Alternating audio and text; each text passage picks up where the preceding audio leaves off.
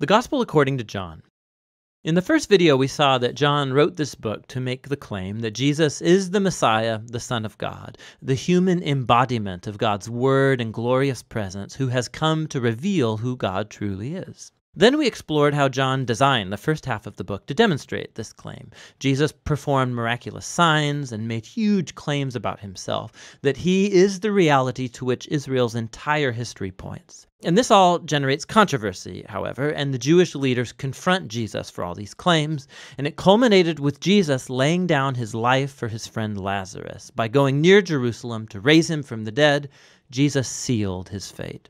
And so once the plot to murder Jesus is set in motion, we come into the book's second half. The first part focuses entirely on Jesus' final night and last words to the disciples, as he tries to prepare them for his coming death. Jesus performs this shocking act at dinner. He takes on the role of a common servant by kneeling down to wash their dirty feet, something that in their culture a superior rabbi would never do for his disciples. And Jesus says it's a symbol of his entire life purpose, to reveal the true nature of God as a being of self-giving love. And it's also a symbol of what Jesus is about to do in becoming a servant and giving up his life to die for the sins of the world. And so this act leads to his great command to his disciples that they are to follow him by loving one another as he has loved them. Acts of loving generosity are to be the hallmark of Jesus' followers. This is what will show the world who Jesus is, and therefore who God is. Now from here, Jesus goes into a long, flowing speech that's concluded with a prayer, and you'll find the whole thing is unified by a few repeated themes. Jesus keeps saying that he's going away, which makes the disciples sad, but Jesus says it's for the best because it means that he will send the Spirit, also known as the Advocate. As a human, Jesus can only be in one place at a time, but the Spirit can be Jesus' divine personal presence in any place at any time. And the Spirit will do a number of things, Jesus says. So remember, for John, the unique deity of the one God consists of that loving, unified relationship between the Father and the Son. Jesus says the Spirit is that loving personal presence that will come to live in his people and draw them into the love between the Father and the Son.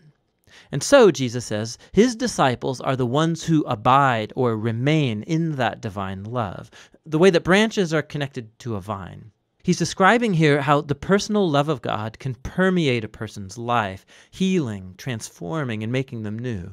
And there's more. The Spirit will also empower Jesus' followers to carry on his mission in the world, to first of all fulfill the great command to love others through radical acts of service. But also, Jesus says, the mission is to bear witness to the truth, to expose and name the selfish, sinful ways that we as humans treat each other, and to declare that in Jesus, God has saved the world through him because he loves it. He's opened up a new way to become human again. And so finally, Jesus predicts that there will be opposition. Just as the Jewish leaders rejected him, so his followers will be persecuted.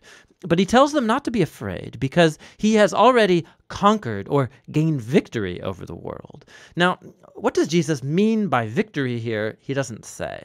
But it leads us into the final section of the book where John shows us what victory looks like Jesus style. The Jewish leaders send soldiers to Jesus and his disciples to arrest him.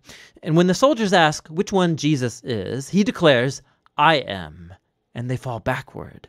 Now this is brilliant on John's part. These words are the culmination of 2 sets of 7 instances where Jesus has used that very phrase.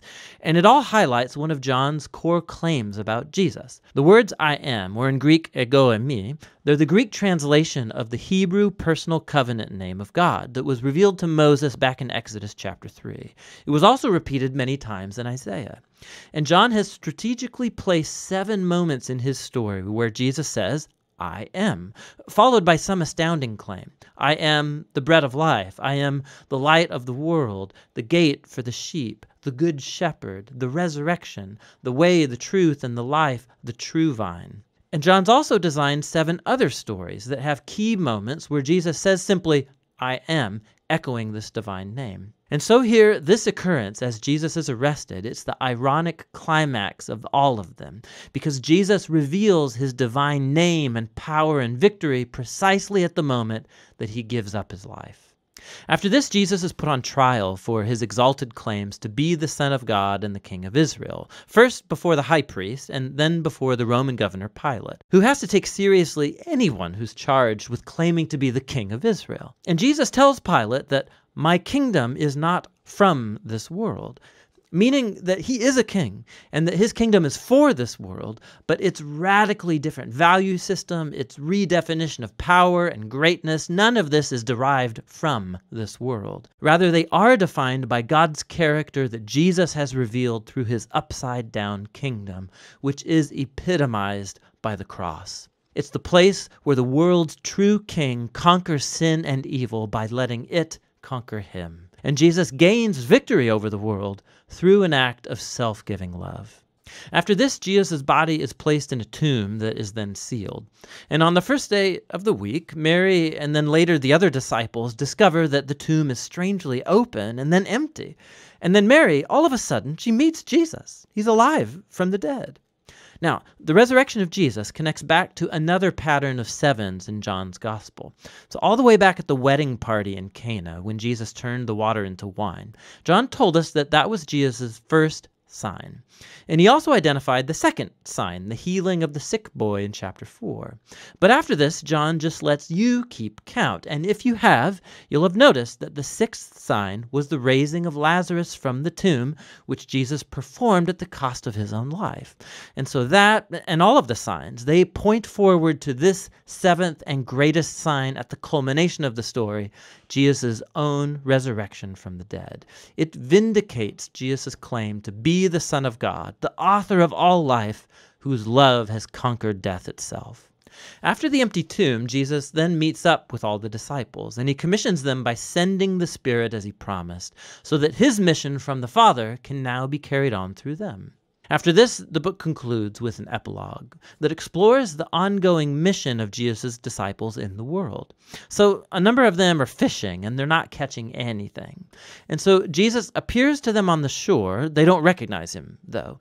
And he tells them to cast their net on the other side of the boat. And when they obey him, they catch a huge amount of fish, and it's only then that they recognize him as Jesus. Now, John's offering here a picture of discipleship to Jesus. His followers will be most effective in the world when their focus is not on their work as such, but on simply listening for Jesus' voice and obeying him when he speaks. That's when they will truly see him at work in their lives. After this, Jesus talks with Peter and then commissions him as a unique leader in the Jesus movement, indicating that he too will give up his life one day. But in contrast to Peter, the last moments of the story focus on the author of this gospel, the disciple whom Jesus loved. And unlike Peter, his job was not to lead the Jesus movement, but rather to spend his long life bearing witness to Jesus so that others might believe in him. And that's actually what he's done right here by authoring this amazing story about Jesus, the Messiah, the Son of God. And that's what the Gospel of John is all about.